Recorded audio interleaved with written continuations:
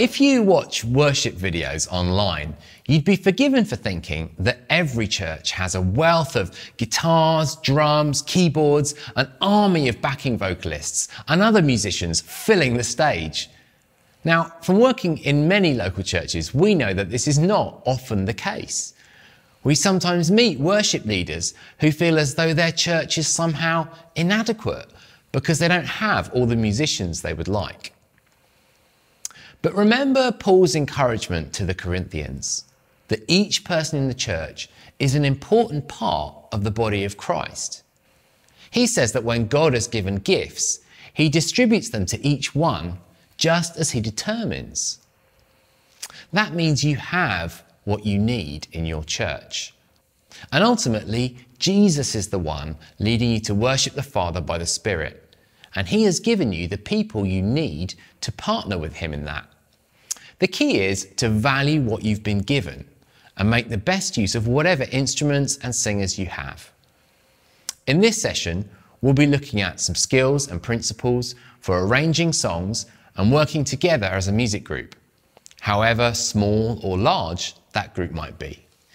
Firstly, consider the role that each instrument can play in your sound. Some of us are used to playing on our own. If you are the only instrument, you are 100% of the sound, so you need to cover all the different aspects of the arrangement. But if you're playing with another instrument, you're then making up 50% of the overall sound. If there are 5 instruments in your music group, suddenly you can take up just 20% of the instrumental space.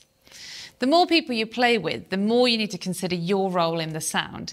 If you keep playing 100% on your own instrument, you'll be competing with the rest of the group and creating a muddy sound rather than working together as a team.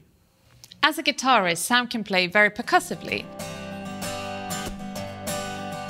This works well if he's on his own. But if we have a drummer or a percussionist, then a lot of the beat will be taken up by them. So he will need to play in a smoother way.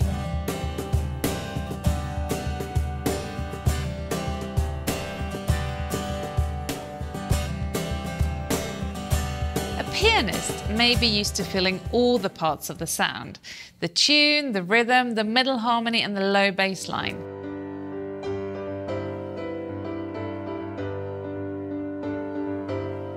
This is what happens if you play the piano reduction found in most worship songbooks. But if you have a bass guitar, then actually the bass should be the main instrument covering the bass frequencies. So perhaps the piano can do something else, just right hand or pads or lead lines. But then if we add a melody line instrument like a flute or a violin, maybe the lead line on the keys should be played by them instead.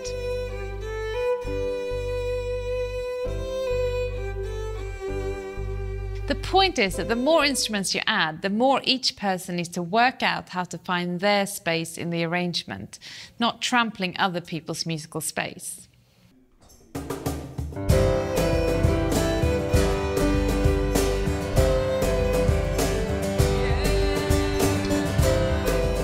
On the screen are some guidelines to the roles different instruments can play in a band. Pause this video and discuss or reflect on how this might apply in your context. Talk about the instruments you have and how you might grow in playing together.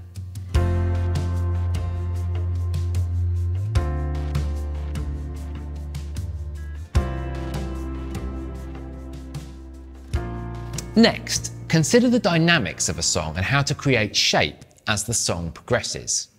We've talked in previous sessions about the journey of a service, but even within one song, you can go on a journey.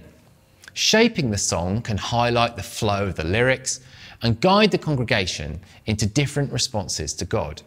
There are essentially 2 ways to create dynamics. The first is to add and subtract the number of instruments that are playing.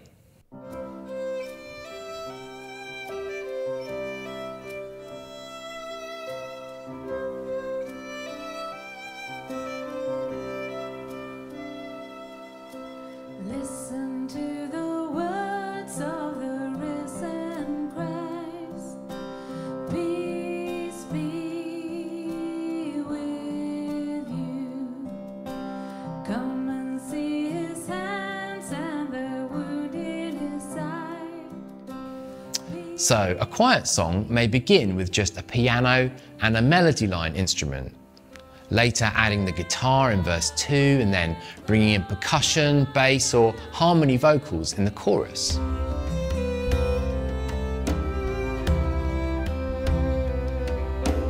Wholeness, fullness, life within me. A second way to approach dynamics is to have all the instruments playing together, but change the intensity and feel of what is being played. So the introduction to a loud song might begin with all the instruments playing together.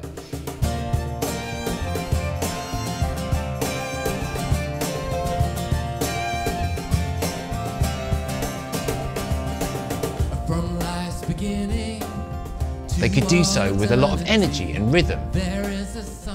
But then the intensity might drop to create more space as you begin to sing verse 1. This can be achieved by keyboard players holding block chords, guitarists picking an arpeggio, and the drummer playing a sparser beat. The dynamic journey you go on will often be determined by two things: the song's lyrics and the kind of response you're expecting from the congregation. For example, a hymn might begin with a bold declaration about who God is, which you can support with a louder, more confident sound.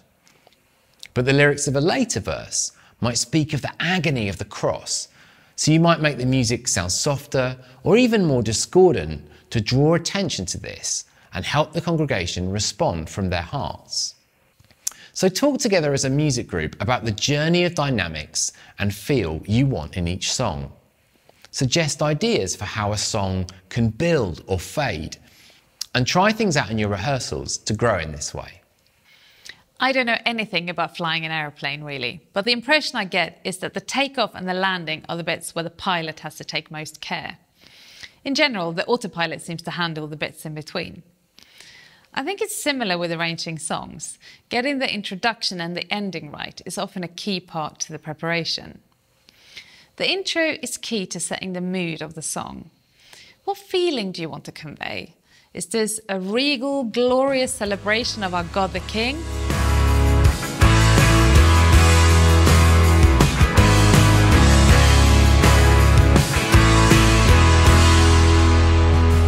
Christ was raised, even death could Or is it a fun, energetic shout of praise? Or a quiet, reflective song of drawing near to God? Or maybe a mysterious, challenging lyric about a God who's wholly another?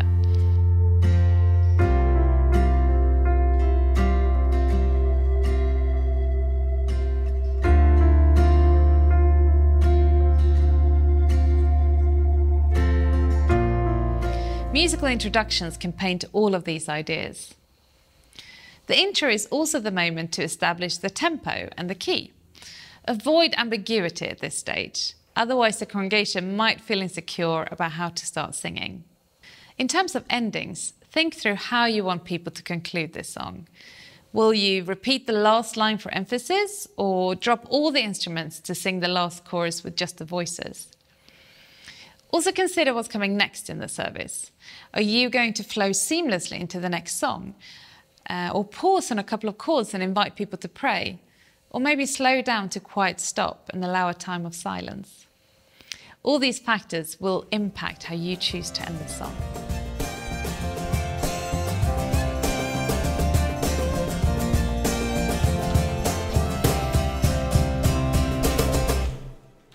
Yeah, let's give God a round of applause. There are aspects of a musical arrangement which can be discussed beforehand and even written down. But there's also great value in developing visual signals so that the band is able to communicate during the song. This saves time in rehearsals and allows you to be more spontaneous during the actual service. Now make sure you agree your signals beforehand. I remember playing electric guitar for someone and they waved their hand towards me like this, which I thought meant to play quieter. But they were actually asking me to play a confident, loud lead melody. So make sure that you know what your signals mean. If you sing without an instrument, then your hands are free to make all kinds of signals. Some people will indicate verse numbers, chorus, and bridge like this, and repeat like this. Keyboard players can often afford to lift off their left hand to make signals. But as a guitar player, I mostly have to rely on head nodding and shrugging. So my signals usually are to shake my head to indicate that we're coming to a stop, to nod my head to indicate that I want to keep going or repeat, and I'll lift my guitar neck to indicate a stop and bring it down to show the final beat. I will also point to an instrument if I want them to play on their own, or occasionally do a kind of Kermit the Frog hand to indicate just vocals.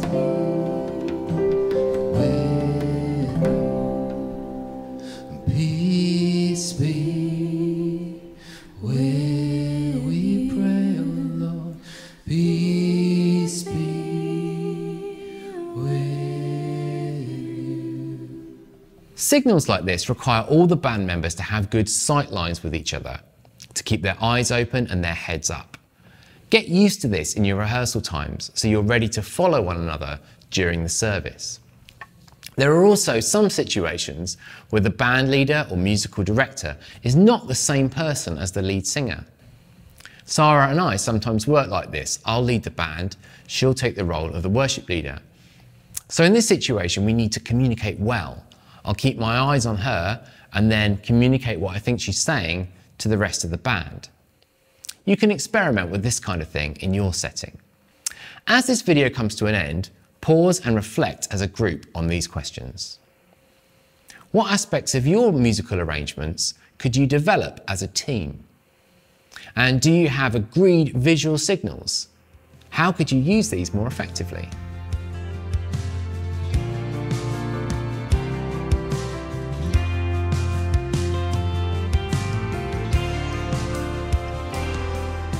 Let's draw our thoughts together in this prayer. The Psalms tell us to play skillfully and shout for joy. Help us, God, to develop our musical skills, to honour you and inspire joyful worship. Amen.